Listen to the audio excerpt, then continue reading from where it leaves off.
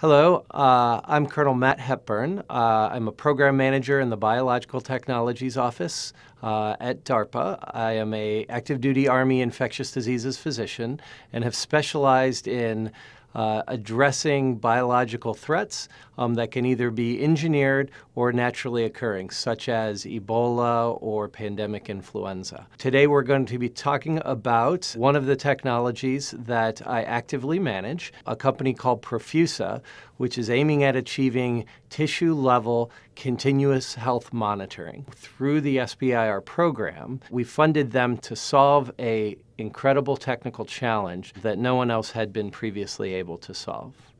The key innovation that was presented to us is they said, why can't we make a chemical substance that's really identical to what's underneath the skin, what we call the subcutaneous tissue, so that your body doesn't recognize it as a foreign body response. It just incorporates itself into the tissue.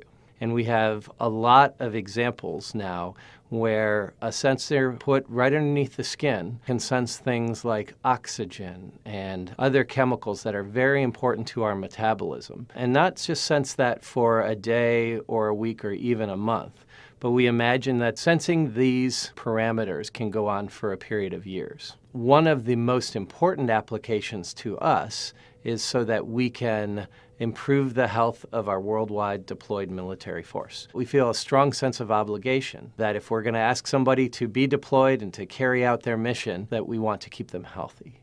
And this technology will give us a way to monitor if someone is getting sick. We imagine that we would be able to sense that very early and therefore prevent them from getting sick and prevent their complications, allow them to stay healthy and continue to carry out their mission.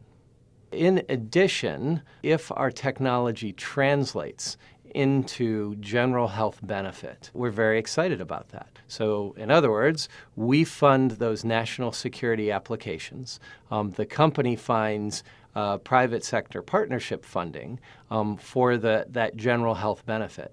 And we see it as really a win-win as this technology develops.